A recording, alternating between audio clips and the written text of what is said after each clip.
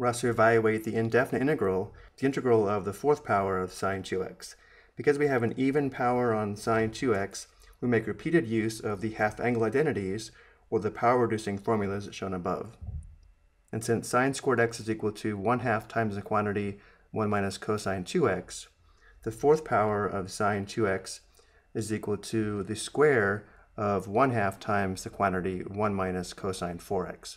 Notice how we double the angle from the left side of the equation to the right side of the equation. So again, we have the integral of the square of 1/2 times the quantity 1 minus cosine 4x. And now we need to square this quantity. 1/2 times 1/2 is 1/4, which gives us the integral of 1/4 times, and then we have two factors of 1 minus cosine 4x.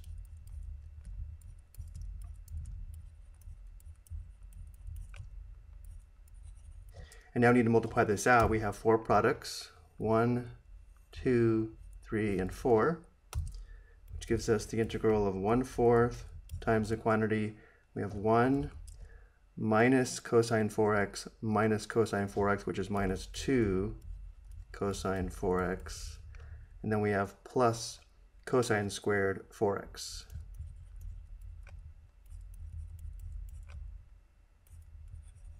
And now we need to make a substitution for cosine squared 4x using the identity cosine squared x equals 1/2 times the quantity 1 minus cosine 2x, which means cosine squared 4x is equal to 1/2 times the quantity 1 plus cosine 8x.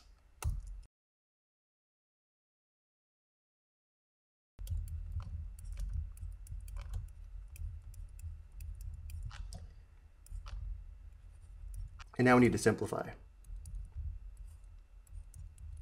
We have 1/4 times the quantity 1 minus 2 cosine 4x. Distributing the 1/2, we have plus 1/2 plus 1/2 times cosine 8x. And now let's clear the parentheses by distributing 1/4. We have the integral of, notice inside the parentheses we have 1 plus 1/2, that's 3/2. 1/4 times 3/2 is 3/8. And then we have minus 2/4 cosine 4x, which is minus 1/2 cosine 4x. And then we have 1/4 times 1/2 cosine 8x, which gives us plus 1/8 cosine 4x. And now let's continue on the next slide. Because we'll need to perform u substitution to integrate the second term and third term, let's write this as three separate integrals. We have the integral of 3/8 minus 1/2 times the integral of cosine 4x plus 1/8 times the integral of cosine 8x. U substitution is not required for the first integral, but for the second integral, notice u is equal to 4x, and therefore differential u is equal to 4 dx. Dividing both sides by 4, we have 1/4 du is equal to dx. Which means in terms of u, we have 1/2 times 1/4 times the integral of cosine u du. And then for the third integral, we have u equals 8x, and therefore differential u is equal to 8 dx. Dividing both sides by 8, we have 1/8 du is equal to dx. So in terms of u, we have 1/8 times 1/8 times the integral of cosine u du.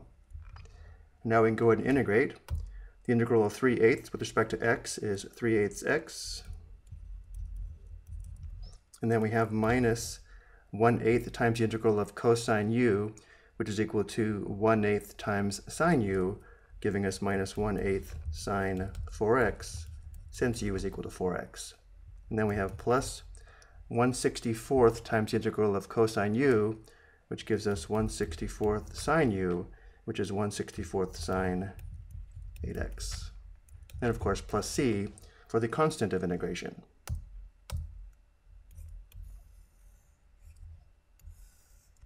I hope you found this helpful.